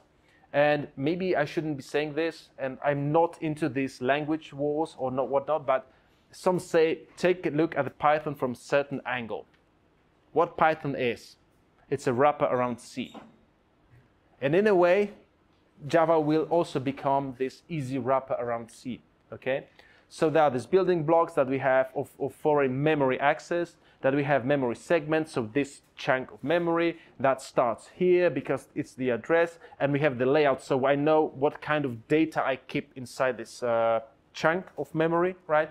For example, if I have structures, so I want to have like 10, like place for 10 structures and so on, and then I want to get like second element, right? And from that second structure, I want to get like a second field, and from that field, which is also a structure, I want to get like the third field, which is an integer. Then I also know if this integer is big endian or little endian, okay? So I don't have to calculate the bits and the offsets and whatnot and like cherry pick the memory and then process it. I can just say, give me that field of that layout, and that's it. It's delivered like to me. I can use it in Java.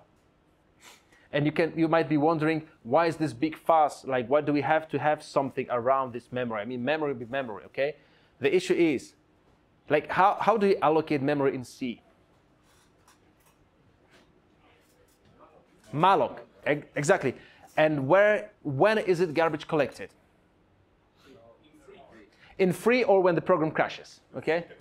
Okay, so there are the 2 options, exactly. So in C, or C++, because they don't have garbage collectors, there is no concept of like, I have like a pointer to this structure or variable, and now this funny guy comes called garbage collector, and because it's compacting garbage collector, it's shifted it to somewhere else, and I have to like adjust my pointers. Nonsense, right? That's why we need to keep it like a bridge, and that's why it's a serious piece of engineering, and that's why I think it took so long to do it right. And I'm happy that they're doing it right. And what we also have now is Arena, and it works nice for like try with resources. And we can also use var handles. Like var handles is like the good way of doing reflection, okay? Like atomic reflection operations, something like this. And this is the code. So let's say I want to have off-heap memory reserved for me for just 10 integers, for Java integers. I mean, so the proper layout is the like big endian, little endian, whatever, right? So this is what I say. I want to have memory layout, that's sequence layout of 10 elements, and each element is Java integer, and this is my integer layout. And then I open an arena. I say it's confined arena. So if it's confined, it means only the thread that created this arena can play on this arena. No other thread, okay? No other thread. And then in this arena, I can allocate natively, you see, so of the heap, this layout, and I have it created for me. And then I can basically iterate over the elements in this arena, in this off-heap memory. And I can set something at a given index or get something, as in here, from given index, right? And as you can see, the magic number 10 appears only here. So then I have like space safety, okay? Because it's like I get a start from 0 to 9, okay? And I don't get like you know, off by 1 error because I'm kept here by this element count. I also use it properly in time because I'm using it with try with resources. So when I get here, it will get closed. This memory will be freed, okay? And also it's safe from the thread point of view because it's confined. Only this thread can handle it. So as you can see, it's easy and nice way to handle native memory if you need, right? And if that's really like a standard feature in Java 22, I'll be really happy. So what does this arena scope do in that allocate native? What happens if we don't have this? Yeah. This thing, it's basically they were changing API. Okay, so scope was introduced like version or 2 ago, or vice versa. Arena was introduced a version or 2 ago, and it's still like needed basically like API. So Arena has its scope sort of like from here to there, more or less. Like think of it this way. It might still change, so that's why I'm not like very devoted. I keep this example for like 4 years, and almost every time I have to update it because they changed something. Another question. Can you combine the arena with the, for example, scope values? So for example, put the arena in scope value. Can I put arena in a scope value? I don't know. I wouldn't dare. I mean, at least right now. I mean, at this stage, I guess it's doable. But I mean, also like getting back to virtual threads.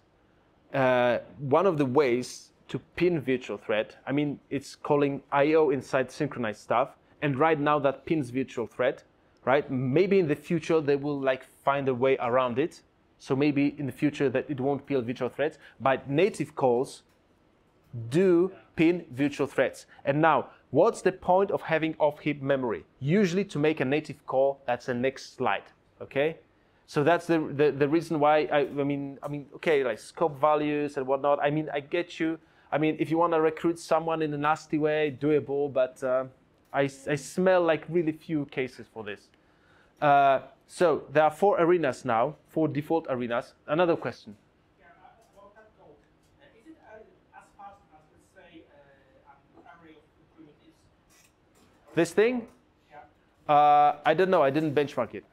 It said it's to be faster than JNI, and the whole point is if you have, I mean, this is a naive example with just 10 elements, okay?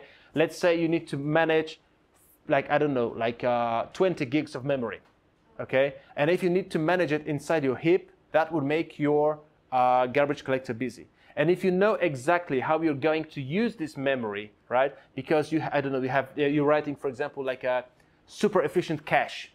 and you're gonna handle it like on your own and so on, using this memory layouts and so on, right? Then it will be more efficient because you won't be like putting pressure on garbage collector. So that, I guess, would be the use. For just comparing it with the with the array of primitives, it's just, I'm showing a demo here. By the way, we can also allocate this or use array of primitives as this memory segment too. So memory segment doesn't have to be this segment, doesn't have to be always native. It can also be like an array and other stuff, okay? So this thing is not always native memory. So sometimes you want to manage like other kinds of memory, including the on-the-hip memory. So we have 4 arenas now, global. So many threads can access it, and it can be closed. I mean, it's open through, I mean, as long as your process or program lives, it's open, and many threads can go there, and any thread can check this and whatnot. We have automatic arenas, again, accessible by many threads, but these are closed by GC. So whenever the sort of like the handler to this arena is GC'd, GC also will free the arena that's pointed. We can have, as you've seen, confined arenas, so it's single thread and has bounded lifetime. So you either use it with try with resources, or you call close manually.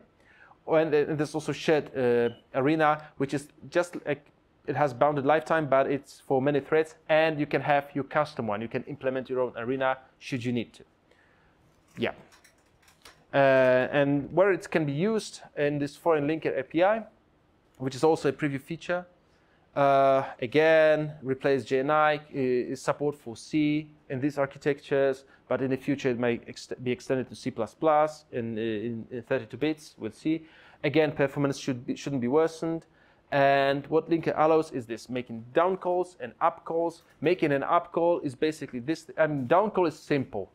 You just simple.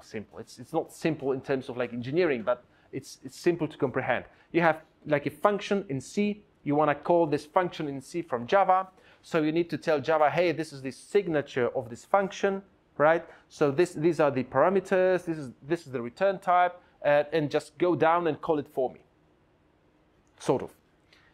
And you can do also like other thing. You can pass this C code, sort of let's say pointer to a function written in Java. So when we go to C code, this C code may again call something back in Java in our program, in our process. Okay. So then it's called up call because it goes down and it goes up.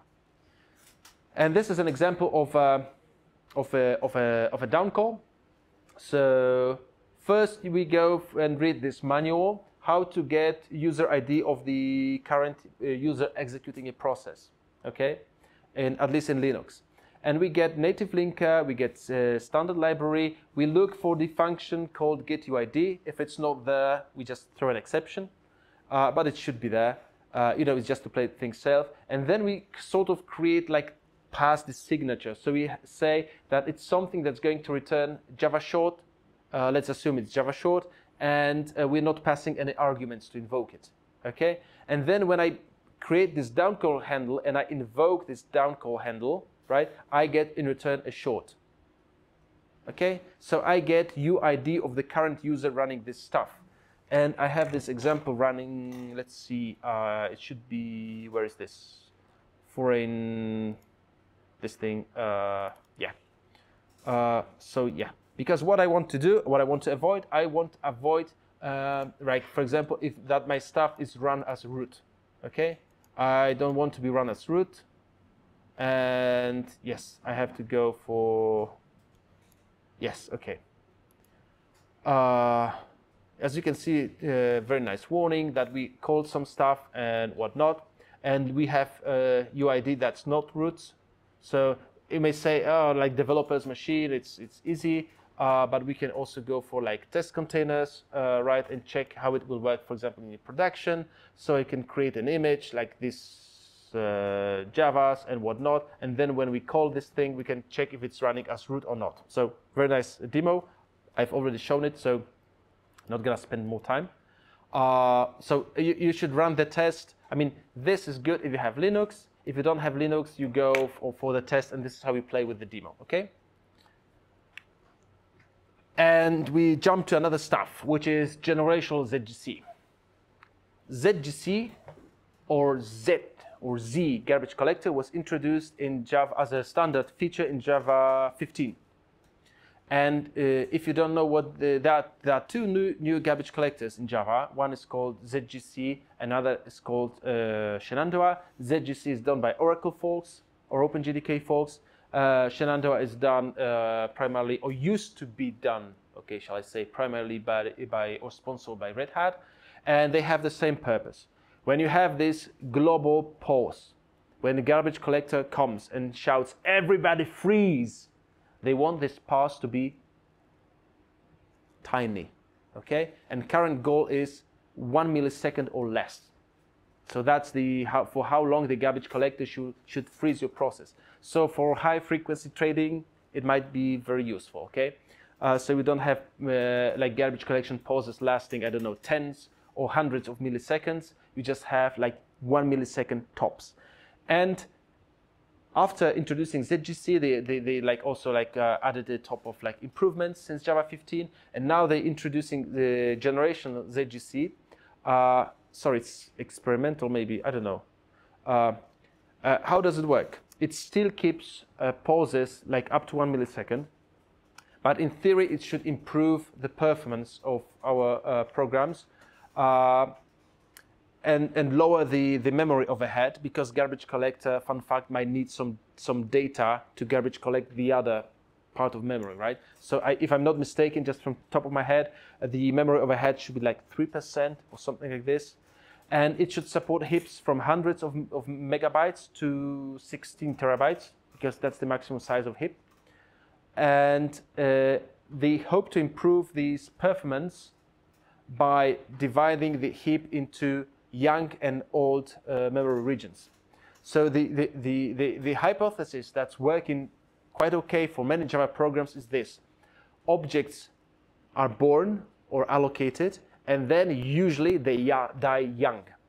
Okay, they have very intensive life as babies, and they die young. Okay, and if they sorry, I said they party hard. They party hard. I don't know, maybe they party hard, or maybe it's like in the medieval times. I don't know if it's a good metaphor, but let's say, what was the average lifespan here in this city, in Wrocław, in like 1200? Sorry? 18 years? Let's just, yeah, maybe 18, maybe 30, I don't know. But it's something around this, right? Like, but does it mean that we didn't have people back then who were like, for example, 70 or 80 years old? We had such I mean, people so old. I mean, it's recorded, like we have that in records, right? So it doesn't mean everyone was dying at the age of 18 or 30. It's just a lot of population was dying very young, as infants, as babies, as children, because like diseases and whatnot, right, of starvation. And then after you made it to be an adult, chances of surviving like long enough to have your own offspring and then even become like a grandmother or grandfather were quite high. Okay, so that's why this is like the theory behind these generations in garbage collectors. If you manage to reach like or survive the several like cycles of a garbage collector, you're sort of adult, and now you can be like promoted or moved from the young generation to the old generation. And then the thinking is this: young generation has to be checked more frequently than the old generation, because youngsters or babies die much often than the adult ones, right? So I don't have to pay that much attention to the adults. And that's it. So that's the performance gain, okay? And yeah, and the idea is that there should be no manual configuration needed, so the thing should be auto-tuning. Okay, like when it's like the soft barrier and whatnot, and so on and so on. Of course, like for every garbage collector, you have to set the maximum heap size. Okay, that's like it always makes sense. But beside that, I mean, there are some options, and you're more than welcome to RTFM. But in theory, it shouldn't be needed, at least for most of us. And if you know or remember how ZGC used to work, it used to have how in general ZGC works. We have pointers, right? In a 64-bit machine, we have pointers which are, fun fact, 64 bits long. And how much heap can we allocate? 16 terabytes. That means we can address this heap with 44 bits, which means we have 20 bits left, okay? And we can use these 20 bits for whatever we please. So ZGC, like let's say classic one, was using 4 of these bits as so-called colored bits to point like if this is like the still valid pointer or not, or so on. It had some issues because they were like in the front of the like actual pointer. Some tools were sometimes seeing that they weren't aware that we point using 2 pointers to the same area in memory, so they reported memory usage like as twice. And because there are 4 pointers and like weird circumstances, in worst case scenario, I was told they could even like see that you are using actually 3 times more memory that you usually had in your computer. Okay, that was possible. So now they're not using 4 bits, now they use 12 bits. It's just that they're not using bits that are ahead of actual pointer. They have the actual pointer and then they use 12 bits behind the actual pointer, okay? And because of like very sophisticated engineering and quite simple math, they like run a compare and shift and whatnot. I mean, stuff around like what Jarek said 2 weeks ago. And therefore this thing gets like even improved, right? And now they have load and store barriers. So basically these are like checks. Okay, if I'm going to load this object or store this object, I need to check if this pointer is still valid. Okay, sort of oversimplification. And this is how you use it. You just not only go use ZGC, but you go for Z generational. So this is how you enable it. And of course, maximum heap size. And it's quite likely that in the future the behavior will be flipped. So we'd have to enable this like classic ZGC, and maybe the classic one will get removed. And I'm not going to run this experiment. I was doing that for Java 15, but when I was doing it for Java 15, I have this nasty piece of code which is basically doing one thing, which we shouldn't be doing. It generates garbage, okay? It generates garbage, and then the question is how fast our garbage collectors can handle this garbage. So this is recording, like Java flight recording from Java 15 using ZGC. See, it has like system properties, Java 15, okay? And yeah, I was running like a program, and what was the longest pause back then?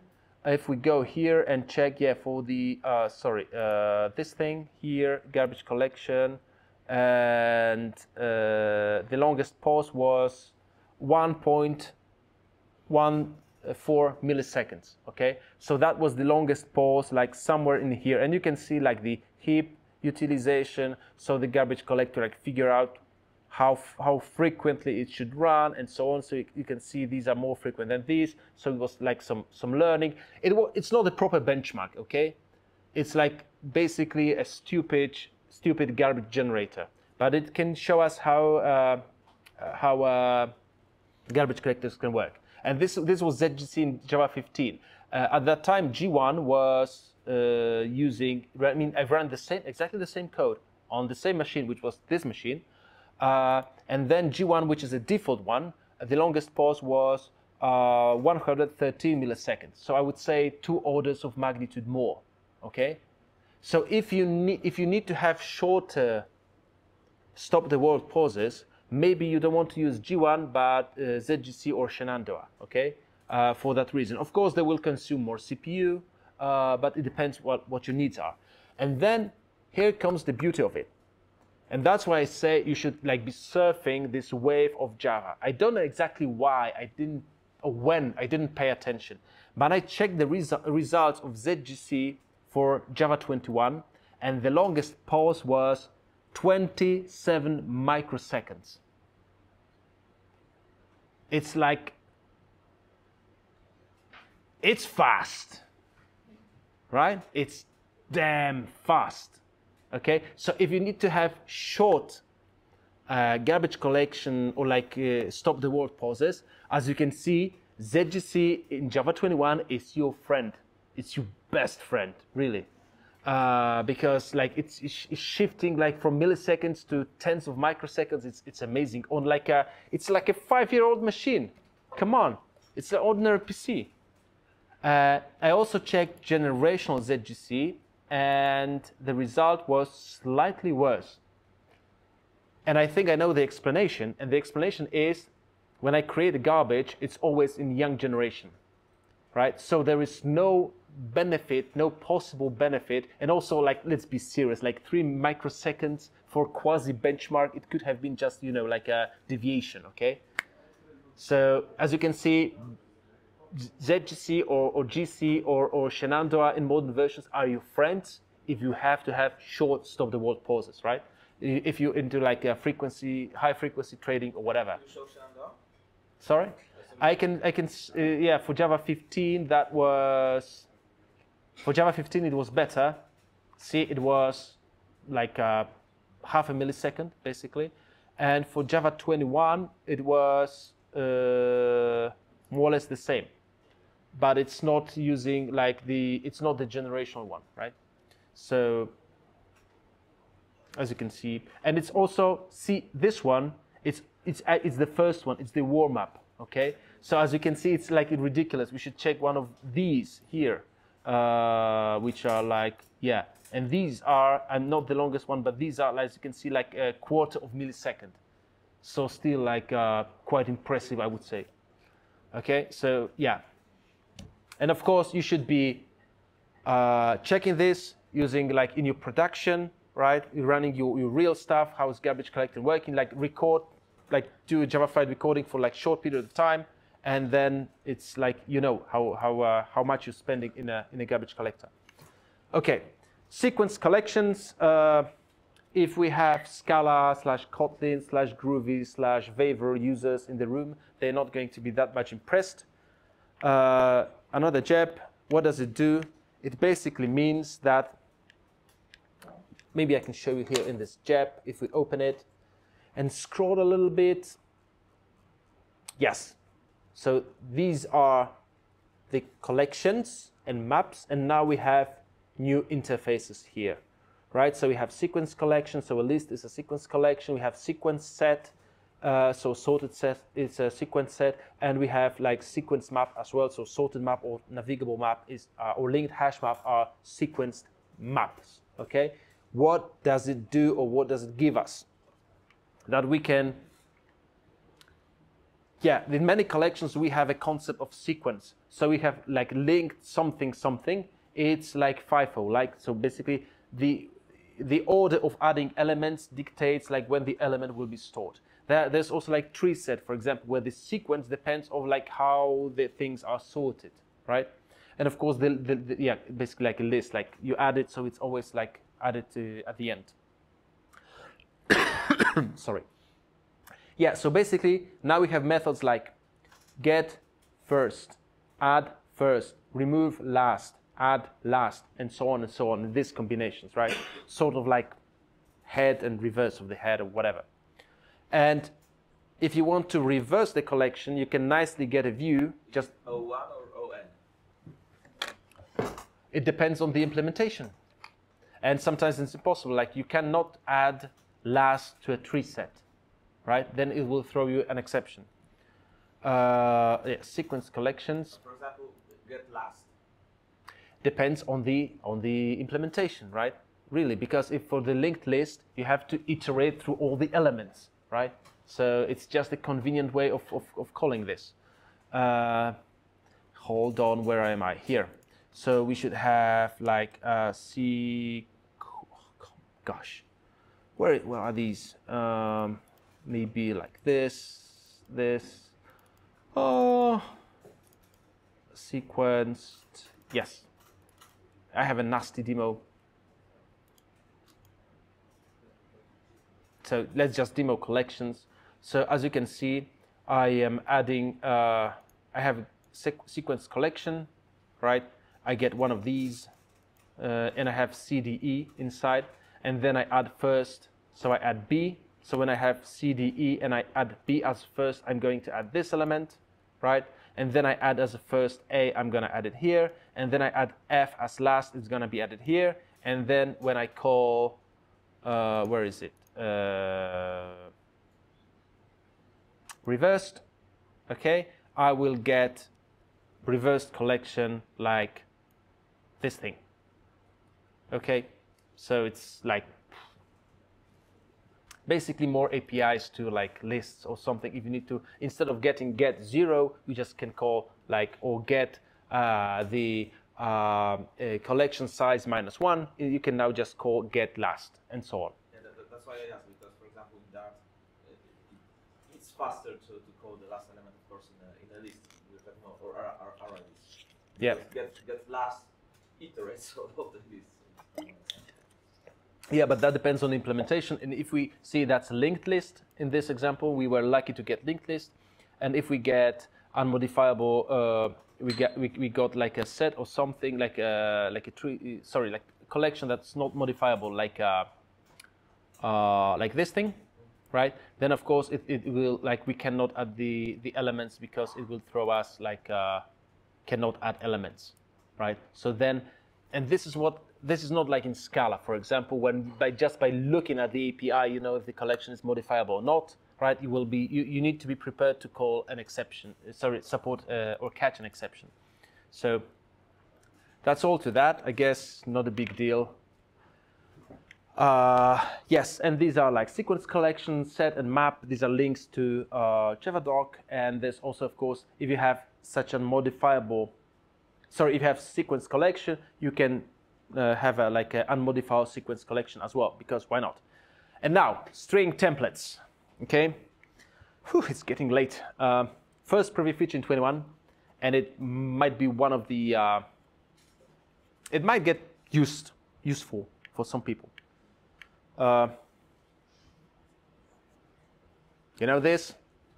Everybody knows this, right? Maybe this.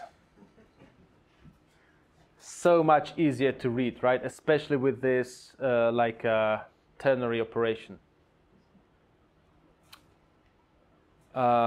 Yes, and some people say, but my language can already do that, right? In Kotlin, in Scala, in Perl, in JavaScript, in Python, in PHP. I mean, there are a lot of languages already supporting this. But there's a slight tiny issue with this mechanism. Yes. Code injection, SQL injection, all kind of nasty injections might happen, right? So the Java's way is going to be, most probably, to have something like this without that risk. And how can it be done? Using string templates. So now we have Java-lang string template str imported to every source file, like public static field. So we can just go and call str, basically. And it works like this. Let me just open it in IDE. I mean, IDE is obviously better. Yes. So you see, I have this first name, last name, middle name, when I was born, or that person for that record. And using text blocks introduced in Java 15, I can go like this. So instead of having $, I'm going to have backslash in Polish, wtyłczach.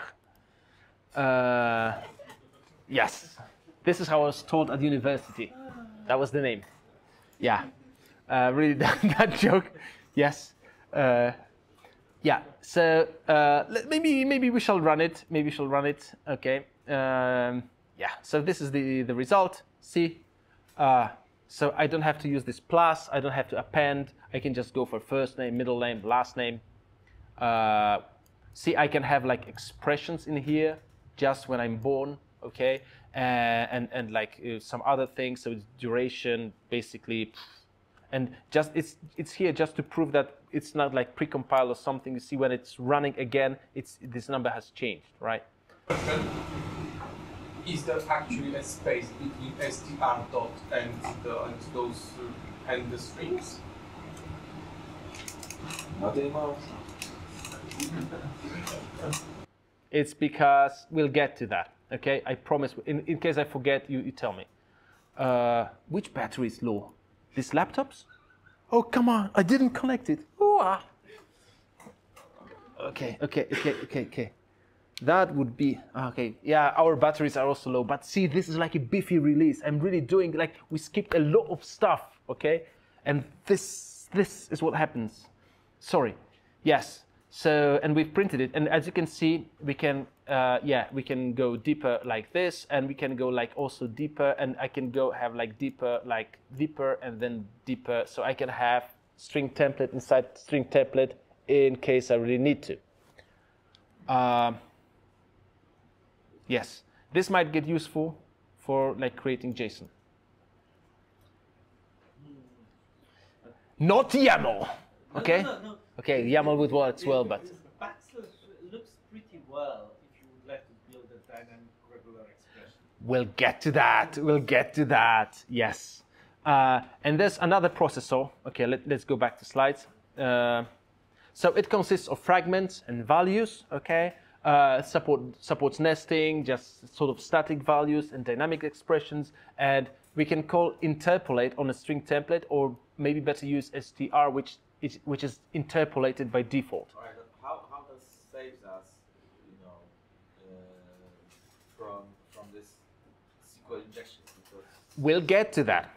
Okay, and then we have process that, so we can like turn string template into result using this processor, and then we can also have our own processors, because there are three pre-default default ones. This is str, that's interpolated like instantly, right, when you create it. There's a row one, so we can build it and interpolate it later. And there's also fmt, which works basically like printf or formatter, okay? And the idea is we will have, for example, SQL processor that will look for example, a single ampersand and then escape it for us. That's the idea. That's the, like, it's not present here, but it might be, for example, that JDBC drivers will provide that with such a processor, right? So then we just import such a thing, because str, it's always imported. See, I don't have str import anyway here, but I can also use this row one, which is not, I didn't import it, I just used fully qualified name. Okay, so this SQL template will take a template, looking for the fragments that are included into this template. And values, to be precise. Values, and yes. then they replace them to the, in example, to statement with the values. For example, yes. Okay, looks promising. So this is why is it working like it should or not? I don't know. Let's see. Maybe it is, maybe it isn't. I don't know. Yes, there's something wrong. I guess I should have moved that. Like create a new template in here. Sorry. Like here, because I'm not doing this. See, but this is maybe a good example. So how things are like bound and whatnot. I created X and Epsilon, and I created the row string example. And here we can see the fragments. So the fragments are like, at least you have two fragments, the beginning and the end. And then you have everything in between. So for this is my first fragment, then this is another one, then this is another one, and then I have the one that ends, right? So I have 1, 2, 3, 4, exactly. And then I have values which are in between. So this is a value, this is a value, and this is a value. And even for a row processor, it got bound, okay? So bound, like it's let's say it's fixed here in this string template. So even if I here try to call it or interpolate it, it will still have the same values despite X and Epsilon have changed, or X and Y, okay? So the way for this is to go, sorry, like I should paste it here. Sorry, wrong place again. Touchpad interferes. When I overwrite it here, because I want to get these new values, then I have like a basic math, okay? See, so it's changing like this. And what we can do, the nasty thing we can do, is like create sort of our DSL. And I was thinking earlier today if it's external or internal, and it's too late for me to debate on this. So what I want to do basically is having something like this. This is my piece of code, and this is my basic math processor. I created my own processor, just as if we could create, for example, like a SQL or JavaScript or whatever, or Rust, of course. Any Rust people in the room? Okay, there's always this Rust guy. Okay, it can be anyone, not just you. Yeah, so we can say it's 12 add 7, and therefore 17 subtract 7, and this is it, right? And moreover, if I multiply 2 by 3, and of course 3 multiplied 2, what else have you expected? And let's run this piece of code, and this is the result. I didn't use 17, right? I just said this, this, this. And I can create this. See, I've used like, I used records, all right? So I create record for a multiplication operation, for a summary, for a subtraction, right? And these are, of course, integers. And like, I don't know if we should go that much further. It's more for fun, okay? Basically, I have this basic math processor, which is string template processor of, and here I pass the lambda, so I get string template, and then I check. If the number of values is not divisible or dividable by 3, then I throw expected simple math operations only. So I can't go like this. Kaboom. Right? So if you need to rewrite Spock, you can do that maybe like this. I don't know.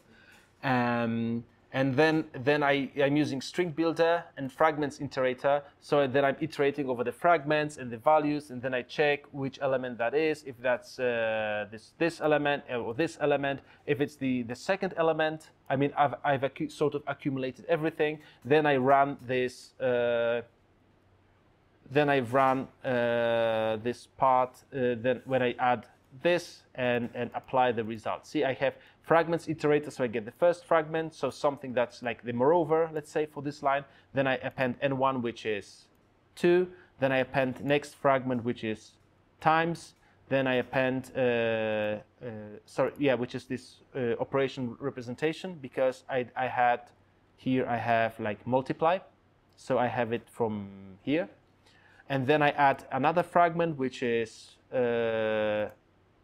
this thing, if I'm not mistaken. Then it's another value, which is 3, and then I add equals and the result, right, which are absent here. So as you can see, I can do like a lot. If it makes sense, I'm not so sure, but it's possible, right? It's doable. Yes, so it's like this. And of course, the FMT. Do I have FMT? I have FMT, you see, so I can format, for example, get me just the year of this person, right? So then I say it's temporal field in its year, and then I know, like, I get basically zoned date, and I get like year from that object. Yes, and we can create our own processors. One of the last things are named classes and instance main methods. And a bootcamp people. Have you been to bootcamp before you became developer? It's not shameful, right? Really. Or have you been a bootcamp teacher? Or maybe last question. Was Java your first programming language? There we are. There we are. Exactly. And then, if we have something like this, and Java is your first programming language, then you have to trust your teacher that you have to put public, or maybe not public, but you for sure have to put class, and then like a name, which is like a valid class name. And then you have to go for like public and static and void and main and string and square, like this square brackets or dot, dot, dot, and then you go for X, and then finally you can start coding. Lot of ceremony if you want to start, okay? How about this? Sort of nicer, I would say, okay? So we have the concept of unnamed classes. So here in this code, I have unnamed class. And as you can see, because it's not static, it's an instance main method. And it even doesn't have string arguments, because these aren't needed anymore, okay? Yeah, so this can be omitted. Main doesn't have to be public or static. And there's an order of things. And they also work with interpreter, just what I've shown you with this record pattern. So we can call Java and then just source file. And to some degree, it works with scripts. And also today on the release stream, they show the new tool. I mean, Yeah. I'm not sure how new this is, but on the page dev.java, there is a playground where you don't need to even use the main class or. Yeah, but I guess it's like it has to be wrapped or like you something. Don't need to have Java or so on. You Yeah, can yeah, yeah. use the phone to Yeah, exactly. So this is the code that we are used to, right? Public void, public static void main, right? And I can go like instead of this, as you can see, I can skip the arguments. I can skip the static. Let's say I want to go for this. I want to have public void main, right? Kaboom. Let's run this. Right? And let's say I want to have this and the good odd one, and then I run this again. See, there's the order of things, right? So if I happen to have two methods named the main, one without arguments, one with these strings, then of course this will be sort of selected first. Okay. Could you switch the order? What happens if this the simplified definition? Oh, so it's not the order, it's about... No. It's not the order of like where it's in the source file. It's like the order of, in mode of this says this order. First, it's checked if there's like string arguments over none, a static over instance, and public over default. Okay, or non-public, shall I say? This is the order, not like order in the source code file, right? And so we can go as deep as this. So as you can see, I have just void main. Yes, and let's try to run it. Okay, so yeah, I'm just checking for a bunch of stuff. So it's, of course, I have like a class, okay? I have a class, so it's not unnamed file or a named class. But I can go see here, I have this no class, and IntelliJ is complaining because this is all I have in my file. So I can go for Java -- enable preview -- source. Exactly, becomes like Python. Yeah. And then it's, what is it? With semicolons. With semicolons, yes. It's called no class. Sorry. Oh, I'm in the wrong, sorry, I'm in the wrong directory. No, this one, not this one, not this one. Yes. Java enable preview source 21 no class Java. Perfect dream of all socialists and communists.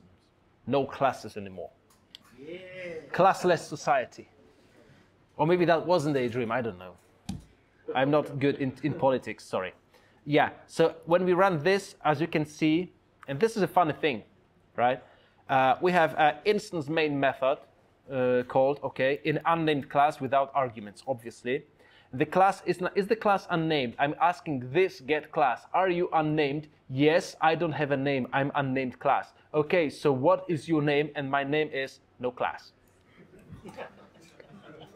Because this is an implementation detail. I wouldn't rely on this, but they infer the name of the class from name of this file. Okay. Change the name of the file.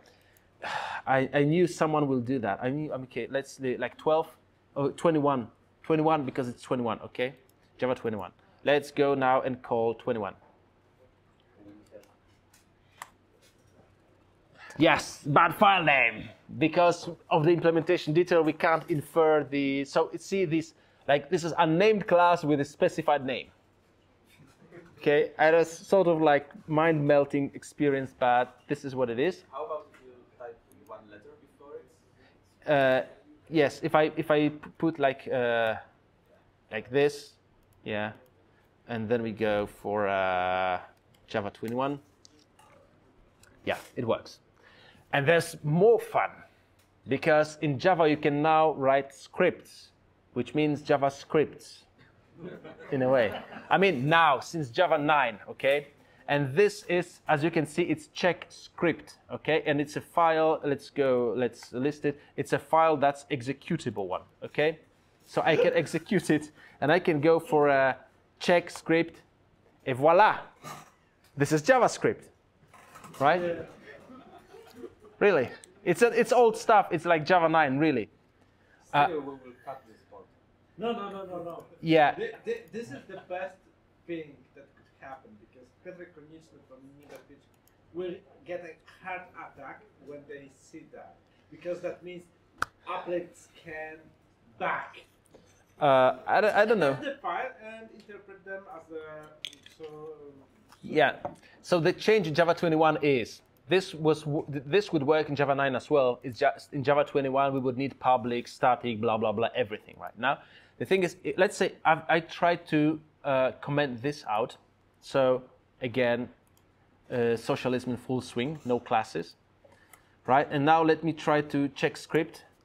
And again, bad file name, check script. So from check script, because it can only infer, the interpreter here can only infer the name of this unnamed class if the file name ends with .java. Else it's hopeless. So see, that's why I called it catch-22. So we can have, yeah. And then it's, of course, it's not unnamed class, because then the class is named, right? So it's as you can see, the class is not unnamed, which means it's like properly named class.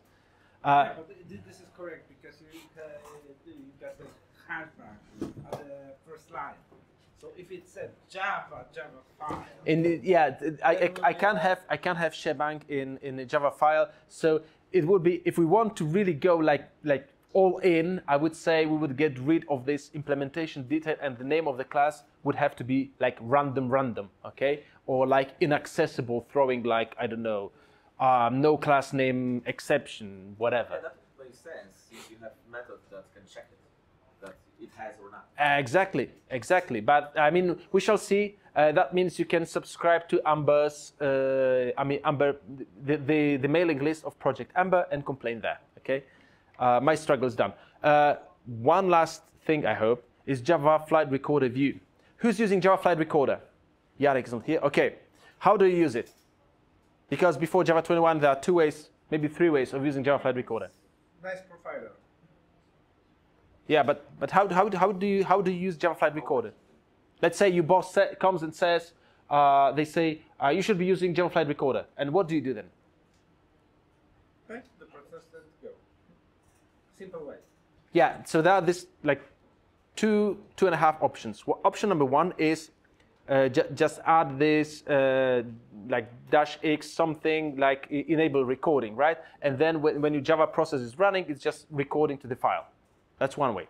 Another way is to go JCMD, start recording, stop recording, and dump it to a file. Okay, so this like how Java Mission Control is also doing, attaching to so you can attach to the process, tell it to record like certain piece of like of the journey of the flight, and you have a file to analyze it.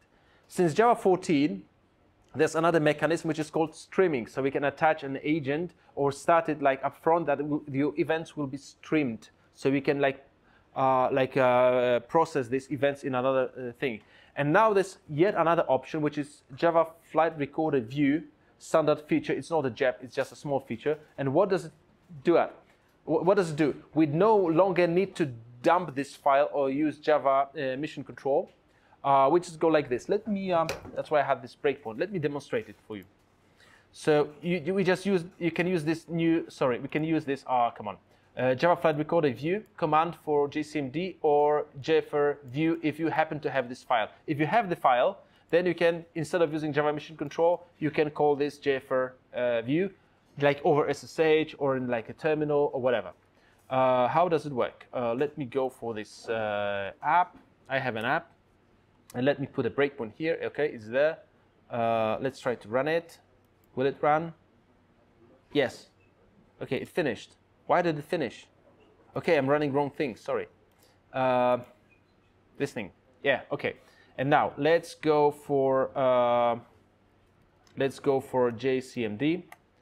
So I should have, where is it? And this is my app, okay? So this is its speed. So I go for JCMD, PED, oh come on. JCMD, and the PED is 44229. And now it shows me all the commands I can send using JCMD, right? And one of these, and this is a new thing, is this Java Flight Recorder view, okay? So I can go Java Flight Recorder view, view. And you can see it, like I didn't specify what I want to see. So let's say I want to see GC. No recording available because I didn't start it, makes sense. So I have to go Java Flight Recording start, start. And now let's go view GC.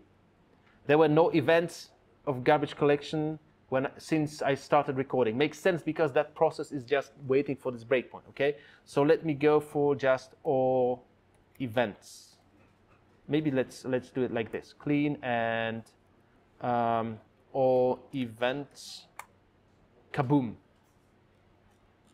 So now if you know what you're looking for, instead of analyzing an offline Java Flight recording file, like in here, like we did, okay, you can go for see various things that you can see, just like a sneak peek, whatever you want to select using this command, more or less like this. And you select like the event, and you can go for like the width, like set the formatting, like what's the width of the column and whatnot. So I guess Krzysztof Ślusarski will be super happy to script over this. Yes. So this is what we have. Okay, various stuff. There are other changes to garbage collectors as well. There's a link for you. Follow for this. It's not my blog. It's a great guy. Great person doing this. There's a list of fixed issues. And the leaks, like what did they fix in Java? Come on, do I still have Wi-Fi? Maybe I don't. Or maybe something broke. I don't know. The list is like several screens long, basically. That's also the reason why I should be like maybe surfing the wave, because more and more things get fixed. There's, of course, Vector API in 6th incubator. I'm not covering this. Rumor has it they're waiting for Valhalla. Maybe that's true. There's key encapsulation mechanism API. Basically, I mean, long story short and tremendously oversimplified. If you have a symmetric key, you can keep it safe using asymmetric key. Sort of. Wrapping, I mean, Matryoshka doll style, whatnot. Some stuff got deprecated, like Windows 10 is the last Windows supporting 32 bits. And Microsoft says, if I'm not mistaken, they stopped supporting it sometime in 2025. So we're already preparing to stop supporting that build of Java, okay? We also prepare to disallow the dynamic loading of agents. Now it will just issue you a warning. So when you run your Mockito tests, you may get a warning.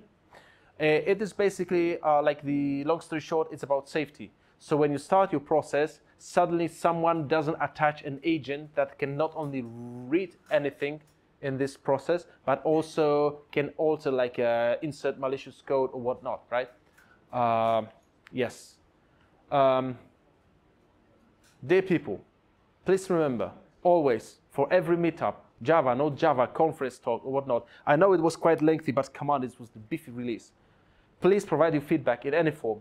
I can even accept paper forms, right? I won't accept beers because I'm driving today, but feedback in any form is welcome, especially like if you decide to go and fill this little survey, it's anonymous.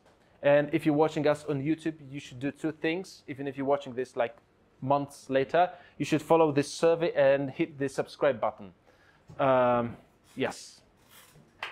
That's almost this.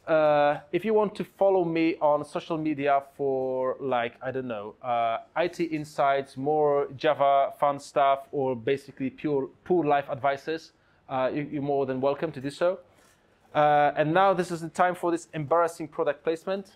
As you've seen, it was very rapid, okay? and I do workshops like for like day or 2 days or even longer, like workshops, training session or whatnot. So if you'd like to have like someone you know, like someone like in your company, I don't know, because you have issues migrating to a new Java version or something, you're more than welcome to contact me, and we can like agree on the terms, and I can do like such a workshop session for you, for your company.